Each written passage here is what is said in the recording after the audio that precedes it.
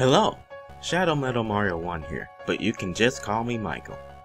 Pac-Man has recently been announced during a Super Smash Bros. Roundtable to be a playable fighter in the upcoming Super Smash Bros. Games for Wii U and 3DS. He will represent Bandai Namco, who are also working on the new game. I am very happy with this character announcement. I don't think many people would have guessed that Super Mario, Sonic the Hedgehog, Mega Man, and Pac-Man would all coexist in the same game. If I were still 10, I'd freak out like crazy, at least over Mario and Sonic alone. There are a few things that make me particularly happy with this one. First off, they decided to use his older look rather than the newer one found in Pac-Man and the Ghostly Adventures. It's a dream come true that they used the Pac-Man from the Pac-Man World games. Just looking at his character reminds me of all the insanely fun times I had playing Pac-Man World 2.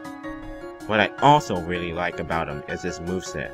If you noticed, he doesn't just use moves that represent himself, but more of the company behind him. Unlike Sonic and Mega Man, he shows off a few of Bandai Namco's other franchises.